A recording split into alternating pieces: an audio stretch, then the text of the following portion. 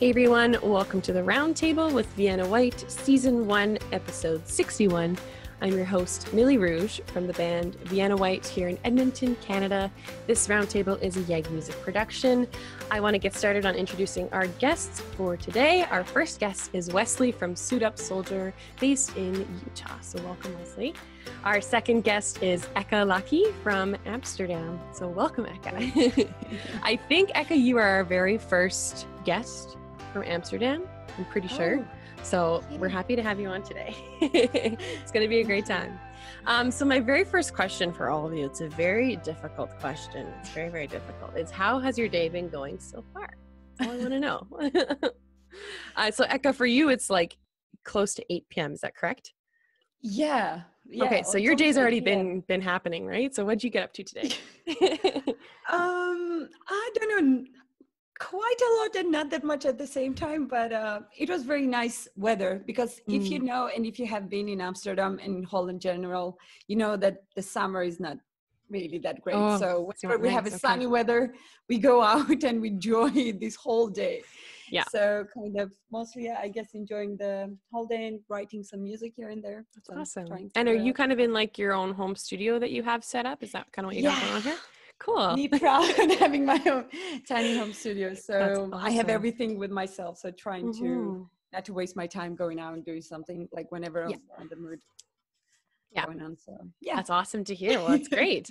We're kind of similar to you here in Canada because when we have a nice day in the summer, we like really appreciate it because we only get like 2 months really of summer, and then it's winter for basically 10 months. So you can understand me.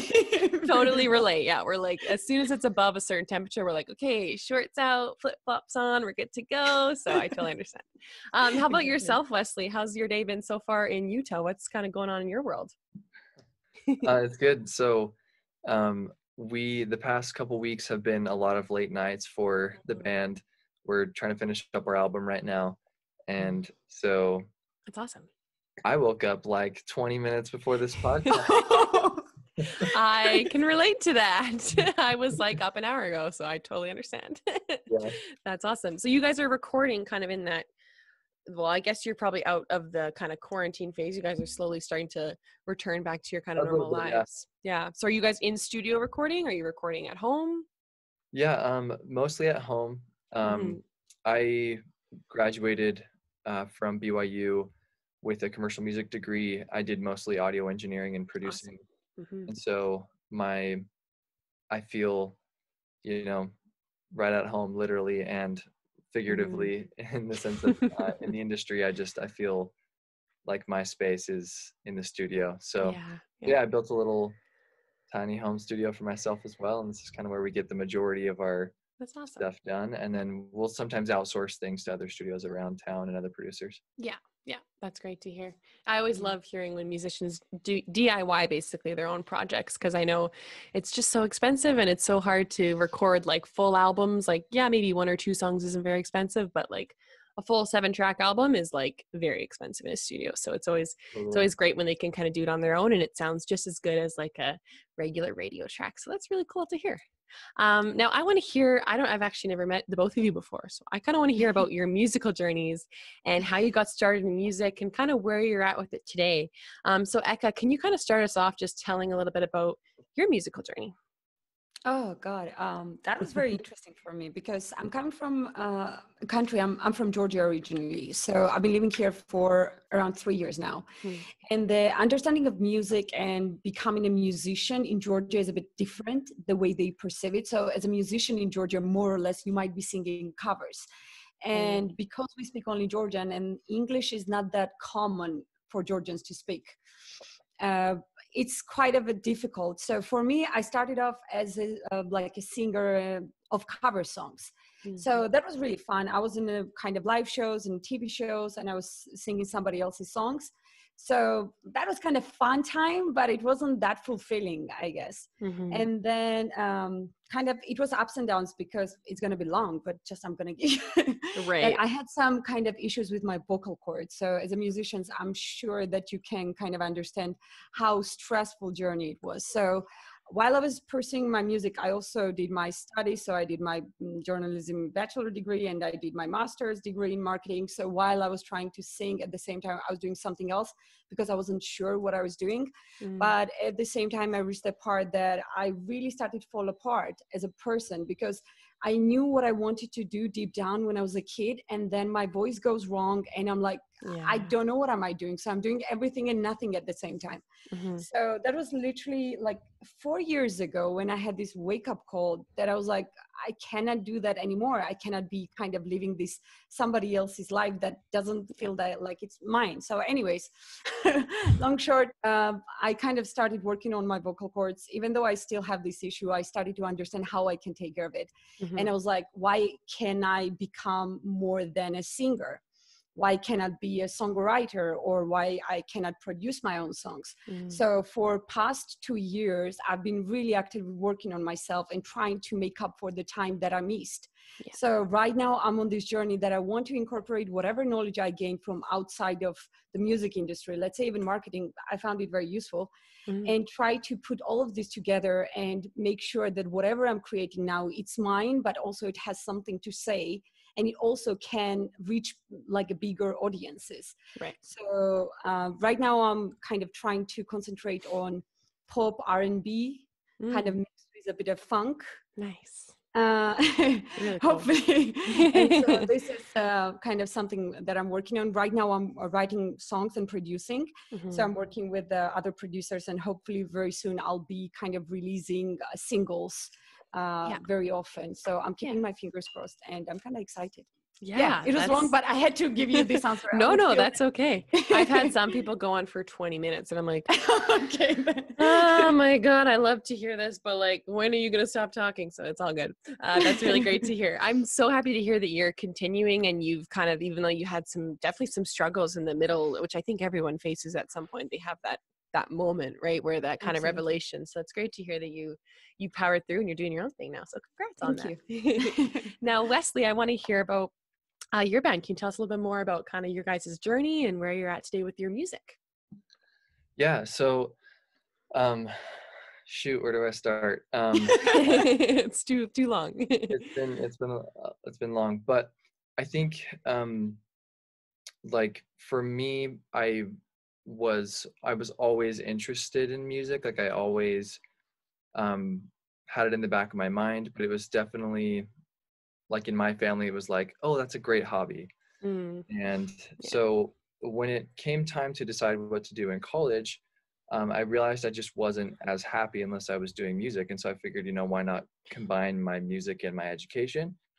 And that's when I got into, I had to try out 2 years in a row. It's a very competitive program, and finally got into the commercial music program at BYU. And that kind of kickstarted me maybe believing in myself a little bit more. And I had been in other bands, but I finally decided to start like my own project, something that I was going to be the frontman of, and share my own songs like at a more consistent and bigger level. So I started Suit Up Soldier 6 years ago, and we were kind of like a punk rock band. Nice. When we started. And our first drummer, he was like, his background was more in metal, and then my background was kind of like alternative rock, singer songwriter, also kind of a little bit of pop punk, and anyway, we had eventually gotten around to recording an album. And the day after we finished recording that album, the entire band quit. Oh God. That's terrible. It was the worst. So yeah, we spent all this time and money in a one of like the area's most renowned studios. And I realized that we were lacking like that familial togetherness of a band. And we also didn't really, we hadn't worked with the producer, so we didn't really know what we were doing. And like, you don't really know until, I don't know, you just don't know what you don't know. And so we so I decided to adjust. I was like, okay, maybe I'll like take Suit Up Soldier in like the solo direction and maybe take this as a solo artist. But I just knew that for me, I always wanted it to be a collaborative thing. And so my keys player was still involved, and he had told me several times like, oh yeah, like this is what I want to do with my future, like whether I still have another job on the side, it's just something I want to pursue. And I always knew that I wanted to do that as well.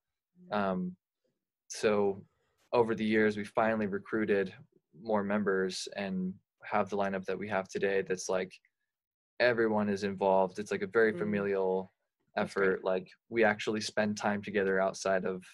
You're actually friends. We're actually friends, yeah. And not that the other members weren't. It's just like their goals were very, very different. Yeah. It's been a huge change to have everyone involved in the same goal. And now I don't feel like I'm doing everything because it's just impossible. Like if you want to be an independent artist these days, you kind of have to be able to run your own label as an artist. Everything. Yeah. That's what's really cool about the current lineup that we have, is that everyone has different skills to be able to contribute to us being basically our own label. Right. Until if and when we come across the opportunity to be signed to a record. Yeah, which can take care of the rest for you. So no, that's incredible. So, yeah. Well done. Yeah. Seriously. No, it's so hard as musicians to be in that position when you're marketing yourself, advertising yourself, playing the shows, also talking to people after the shows and trying to sell yourself. And I've talked with so many roundtable guests that have said the same thing as you said, Wesley. Like that's honestly the hardest part. So that's awesome to hear that you have a band that's supporting you and is, kind of thinking the same way you are. And I know for myself, I have my band member, Marissa, who she reached out to a few of you. But she does another show on as well on our channel. But we're the same. Like we both tried our solo careers. We were doing our own thing. We were hustling on our own, and it was so hard. And we both got to that point where we're like, are we ready to quit? But actually joining forces made everything so much easier. And we're both able to really push that drive. So I admire when people can work together, and we're friends, like you said, Wesley, like we're really good friends and we actually want to hang out, and it's great to have that relationship for sure. So thank you both for sharing. I loved hearing your stories. That was great to hear. Now I want to talk about our topic today, which is how music changes you. So, before people start music, they're usually kind of like different people. They're not that you completely change when you do music, but there's a lot that kind of happens and a lot you learn in a very short time about yourself when you start doing this career in music, if you will. So I want to know, this is open to the both of you. What was life like before you did music? I kind of want to hear the backstory of how your life was situated before you started doing music. So Eka, do you kind of want to start us off and let us know what it was like for you? I think I can share much, I guess, more information because my music career was a bit of different ways. I started in different ways. So as I said before, singing was fun. Definitely it's still fun because I'm on the first place a singer. But then what I realized when you start creating your own music, at least this is what I relate to your question, is that when you start creating your music, I kind of find myself more like, I felt powerful and I felt that I was stronger than I thought that I was. I don't know, it's kind of my very personal subjective experience because at first for me as a singer, I don't know, especially girl from Georgia who is coming here, and I can tell you that there's a big difference when you see the culturally, how people perceive music career and music itself. So I really went through this very crazy kind of times where I was like, oh my God, there's so much more than I thought that there was. So it was like a absolutely new realm that I was like, oh my God, I'm unstoppable. I don't need to sit back and be like cover singer and copy paste somebody else's song. I can be my own self. It shouldn't be like a full of ego that I also don't like the fact that, oh my God, I'm the one, I'm the musician, I'm going to be the, but the fact of creativity involved in it, it gives you this so much new ideas. And I'm like, oh my God, there you can add this and then this comes there. And I guess it made me feel powerful. I've never felt so confident in myself ever, even though, like you were saying, guys, that it's very like it's stressful because you have to think about creating music and then putting it together, finding right people, producing, and then putting out yourself out there and be vulnerable and showing your true self and be like, oh my God, take me. Yeah. But at the same time, I mean, you know what I mean? At the same time, it's also empowering that you're like, I can be myself. I can create something from nothing. Basically, it's still nothing. It's our experiences, everything. Yeah. But still there is something new. So for me, on the first place is something, because it really pulled me out from this very negative and depressive kind of state. And anyways, kind of overall, I can say that music was one of the best things that happened to me, and it gave me so much confidence that I'm like, that was the best thing that kind of I've rediscovered. Yeah, absolutely. That's great. That's awesome that's kind of changed your life. Honestly, that sounds like it was a huge thing for you. Yeah. So definitely. Wesley, what was kind of life like for you before you actually started doing music and were interested in starting to do it more seriously? I was thinking that I wanted to be a businessman. There was a short time that I wanted to be a dentist because dentists make great money, right? They do. But I realized very quickly that the pursuit of money was just not something that I really cared about. If I happened upon, fortune while pursuing my dreams, that's another thing, but it wasn't my main goal to be rich, but rather to be happy. And for me, when I was younger, when I first picked up the guitar, the first time I picked up a guitar was when I think I was 17, maybe 16, 17. I didn't really start playing though until I was 18. I didn't really start writing my own songs until then, or really getting into music until I was about 18. And for me, it was just a way to cope with the world around me and to navigate this experience of life. And it got to a point where I don't even know how to describe that feeling. It's almost like you feel like you owe music and you owe yourself. It's so hard to articulate. It's indescribable. It's so hard to articulate something that kind of in a sense saves your life. A lot of musicians are very empathic. Is that a word? Just they feel so many things, and music is the way to cope and to navigate life's experiences. So I think for me, music came in to play in my teens, but it was always kind of that thing on the side, that hobby on the side that was just supposed to be my outlet. I was like a salesman for most of my 20s until I finally realized I don't want to be a salesman for the rest of my life, or at least working kind of like what Eka said, is I don't want to be living someone else's life. If I was going to sell something, I wanted it to be my own music, and I wanted to be a creator. And so I needed to make it a part of kind of my everyday life and not just something that was going to be on the side. Absolutely. Yeah. I think for most musicians, if we had to because my dad has told me so many times, he's like, just be a dental hygienist, you're never going to be Celine Dion, which is ouch, first of all, but which I'm like, whatever, I get it. You're older than me. You still live in that, ideology that money is the only thing to help everybody, honestly. It's, I understand when people think that way. I'm like, it's fine. But I think it would be heartbreaking. And I think it would crush a lot of musicians if they had to, cave into being a dental hygienist or just a dentist in general, when they really don't have the passion for it. And you waste so much of your life just doing things you don't want to do. And for myself, I'm a musician basically 80% of the time, but my other 20% is working with children who are have disabilities. So that to me is still one of my huge passions. I love doing it, but I get to really have 80% of my life being music, which is an incredible gift, and I'm so thankful. But I think if you're going to also have a part-time job as a musician, try and find a job where you're not miserable, or at least it's something you enjoy. Maybe it's music teaching because you still get to be involved with music, right? So I think it's tough. it's such a fine line to really balance between. So I think also it depends on the cultures and how you're kind of taught. You know how you were saying, your father was saying, and also it's ego involved, because sometimes you're like, oh, I don't want to take this very basic job, even though you might be enjoying it.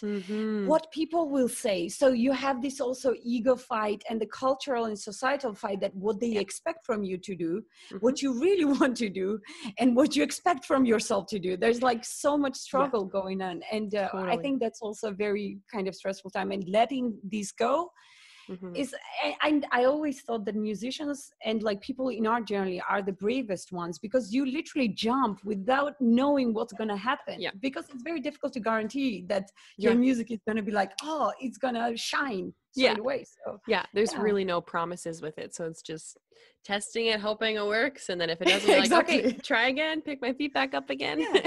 But I think that's a life. Why are you living then? Life is like for enjoying it and understanding it. You fail, you get up, and you move on.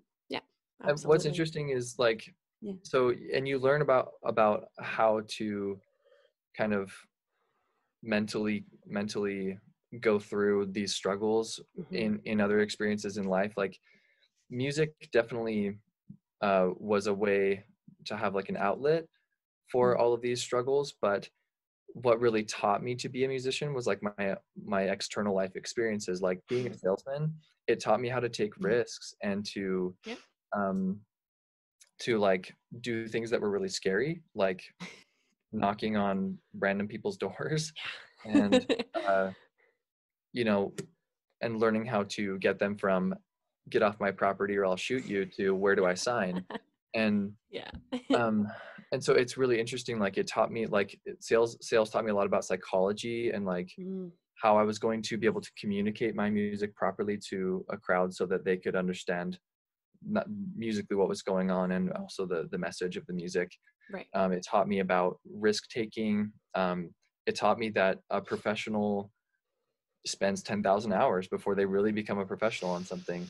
And so I used those experiences to be able to tell myself, okay, maybe the only reason why musicians fail is because they quit, and not necessarily because they weren't good. Honestly, that's such a nice comment. I've thought a lot about that, because people who really achieve, nobody knows exactly what was happening behind those curtains. You see only like this shining bright side, and they are like dancing, and you're like, oh, that Laki. And you don't know those guys were grinding like whole days and nights. Hard. So exactly, like not giving up is something that makes you kind of achieve what you want, because you're going to fail no matter whatever you're going to do. Even if, you know how you're saying becoming a dentist, you're going to have some problems there too. It's more like not giving up. That was nice, Leslie. My next question for the both of you is, do you think that everyone should at least try and learn one instrument in their lifetime? Why or why not? If you think yes or no, what's kind of your thoughts on that? Eka, what do you think? Do you think everyone should learn an instrument at least once in their life, or do you think it's worth the time? Definitely. So I grew up in the family that they never believed in me that I could be a singer. I remember that when I would sing, they're like, what are you singing? So for me, I grew up in the family where I've never been exposed to music properly. None of my family members sing. None of them have any connection with music. So only thing they would do, they might play here and their piano. And I remember, because I had a good hearing, in a sense, I could build the music like when I was like very young. So they took me for some time to play piano, but that was it. And they never pushed me. I'm a bit like angry about that, but it's anyways, but I realized like knowing and understanding music kind of opens up kind of new ideas for you. So like understanding the theory is a perfect key for you to open these new doors. I can play around, and I'm still learning, because as I said, I started kind of very lately, but having this knowledge will really open many more doors for you, rather than be like, oh, I'm a good singer, I have no clue what's a theory about. I have no clue about the piano. So my answer is yes. How about you, Wesley? Do you think it's important for at least someone to learn at least one instrument in their lifetime? Yeah, I think there have been studies done that confirm that learning an instrument actually can, in a sense, make you smarter, because you are engaging more neurons in your brain that both sides of your brain too. That you bring like the left side of your brain is supposed to be like your musical logistical side, yeah it's kind of where you compute things, and then like the right side of your brain is your creativity, and when you're engaging both sides, you're opening like neural pathways or whatever, all these scientific things that confirm that learning an instrument actually helps expand your mind and open your mind to be able to learn more things. And I've noticed that a lot of like the wisest and like smartest people that I look up to at least have some understanding of at least one instrument. right. And if you can, like, if there's always going to be that one instrument that calls you, that you gravitate towards. But I would suggest to anyone who wants to get into music and doesn't know which instrument to learn the piano. It's the only instrument that I feel like the only instrument I feel like I don't have a really good grasp on, except Western music and modern music is all built around the piano, and like theory is built around the piano. And I struggled in school because of not really having a great understanding of the piano as most of my peers did. And it's teaches you so much discipline learning the piano. Like I started when I was 5 or something, and my mom literally forced me till I was like 18. She's like, you can stop when you're done high school. And I was like, okay. But like, I'm so thankful because I talked to so many adults who are like, I wish I had continued, but I just gave up because it was hard. And it's not an easier thing. Like, I think guitar is almost easier to pick up for whatever reason, and it's more portable, a guitar. So you can play it in your room, you can play it anywhere, but piano is really, it's hard. Like it takes so much determination and practice, and it's just, anyone that can play the piano, I'm like, respect, because it's like it's hard. So absolutely. I want to know, what were some immediate changes you noticed in your own life when you started to do music more often? What was something that happened right away when you started to do music? Now I know that's kind of a tricky question, but if you can think on it for a minute, maybe that would be like reactions from your family or reactions from your friends and your friends. Maybe it was a career change. Maybe it was a pivot in your busyness. I know for me with music, I have no time to, I try and still hang out with my friends and family, but it definitely takes up a lot of your time. So maybe Wesley, I'll start with you this time. Did you notice any immediate changes when you started doing music more seriously? Yeah, I noticed that like certain opportunities that didn't totally matter to me kind of started to fall by the wayside.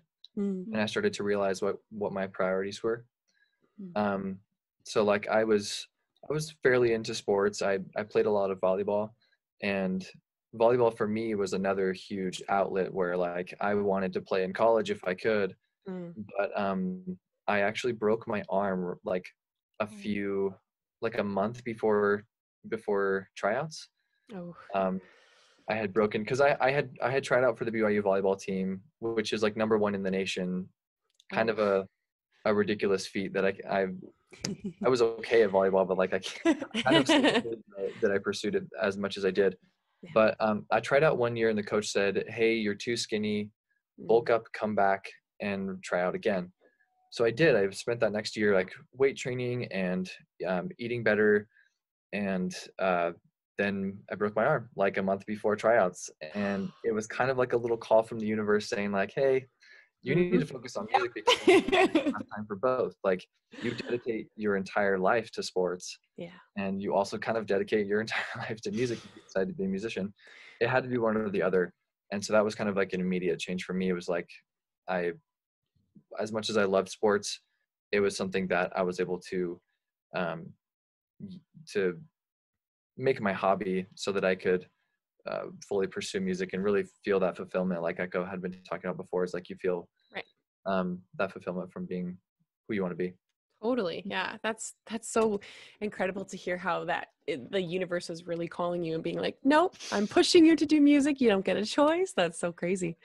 Echo, what's something that changed for you immediately when you started doing music, or something, an immediate change or something different that happened when you started to do music? I don't know about that one, but one thing I remember when I really decided that I was planning to sing, and I remember because I love performing. I think on the first place, I love people and like communication, basically, like when I'm on the stage and I have this like, hey, and after this very long break, like when I had 5 years or something, that was really long. And I was really in a dark place. And I remember it that day, I will never forget, because there's this like a live session. So you can go there and sing with people. And I was like, fuck it, I don't care. Sorry for swearing. No, it's okay. I was like, I'm going out. I need to do something. And I remember it felt like some kind of, I felt confident again. And these like dark thoughts, everything that I had in my head. And I was so confused. Even though I was doing like from outside, I was like, this girl is doing masters. She's having life done. Da, da, da. And I'm like, I have no clue. What am I doing? And if somebody would have asked me, Eka, what's your goal? I'm like, life is going to show me, I guess. Literally, that was my answer. And then I'm going out and I'm performing, and I was like, oh my God, that's it. Everything cleared out, and I felt the most confident in myself I've ever felt again, because there was really long time ago, because I would cry and be angry for no reason, and I didn't know exactly what was happening with me. So basically, like for me, understanding that I'm back into music and call myself musician gives me like second life in a sense, because I feel so fulfilled. It's very difficult to explain, but no, that's sounds like you had a huge emotional change, which is kind of the immediate change for you. That's awesome. Like Wesley was saying that the money wise, sorry, it's kind of like, no, it's okay. You know, sometimes you think if I'm going to study there, I'm going to get a good job. And I had pretty good paid job, very often, like I have pretty nicely done life from outside. Perfect. And I don't have money problems. I don't have that problems. And I'm dying from inside. I was like, what is really happening? And because I went through that path, I was like, nothing matters if from inside you don't fulfill what you're born for. At least that's how it feels for me. Oh yeah. I think a lot of celebrities too, that's why you see a lot of suicide or like really depressed celebrities, because they have everything they want, but inside they're like, this is not as fulfilling as I'd hoped it would be, or this is like a life that I didn't really want, and it just kind of got forced upon me, right? So that's so hard. The life loses its meaning basically, because you get to this phase, you're like, I'm automatically doing like my everyday tasks. And there's and also like you were saying, when you're thinking more, your brain develops. Your brain doesn't develop, because no matter how much marketing wise, blah, blah, blah you get in this like a loop, doing the same again, and no development. So for me, that's also a stressful part. I want to learn, I want to grow. Basically. So, absolutely. That's so cool to hear. Life for me, basically. Like, that's what I want to do. No, that makes sense. That's absolutely, so that was actually our last question for the day. We're out of time. I know, it goes by so fast. We're so lucky to have had you both on the show today. If you guys are at home watching this roundtable with Vienna Whyte, make sure to like, subscribe, and hit the bell button so you can be notified about our shows. We post 2 shows daily, Monday to Friday, so there's lots of content to watch. If you want to hear this conversation on Spotify, search up the Vienna Whyte podcast or look down below and you'll find where to go. So before we head out, could I get you both to say your stage name or your band name and where our audience can find you guys on social media? So Wesley, can you sign yourself out first? Yeah, my name is Wesley Monahan and I am the singer for Suit Up Soldier. And you can find us on Instagram, suitupsoldier_, because Suit Up Soldier was taken. Then you can also find us on Facebook and Twitter. You'll maybe see us frequent Twitter about twice a year. Perfect. I'm the same way with Twitter. I'm like, I'm not on there, but you can follow me. And Eka, can you sign yourself out as well?